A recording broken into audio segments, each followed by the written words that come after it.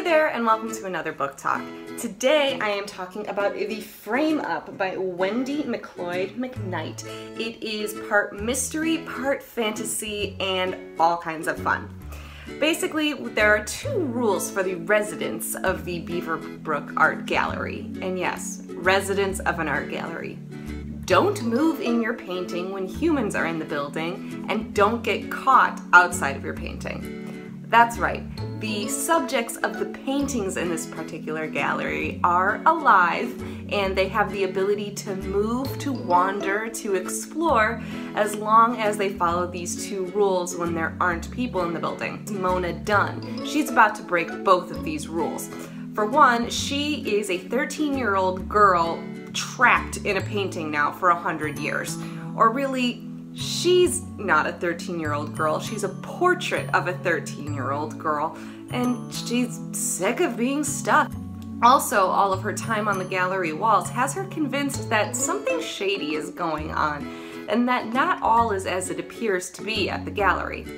Our second point of view is from a 12-year-old boy named Sergeant Singer. He is an aspiring artist, he loves visiting the gallery, and he is the one that Mona decides to share her secret with. She's not so worried that he's going to expose the resident's secret. I mean, who would believe him anyway? He's just an art lover. He loves the gallery as much as the people who are in it, and he wants to have his work there someday. He's far more interested in this particular heist that Mona is convinced might be underway. Is someone trying to close the gallery? Is someone trying to rob it? Is someone trying to bring it down?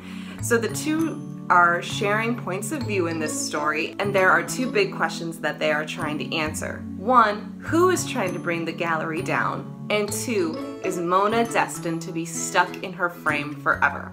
So like I said, this is part mystery, obviously, part fantasy, and what's also cool is that the various paintings that are discussed in the book are then shown in the back in the picture, so you can see what it is that people are talking about. So again, this is The Frame Up by Wendy McLeod MacKnight, and if it sounds like something you're interested in, I highly recommend that you add it to your to-read list and see if it's available from a library or a local independent bookstore. That's it for me for now. Take care. Bye!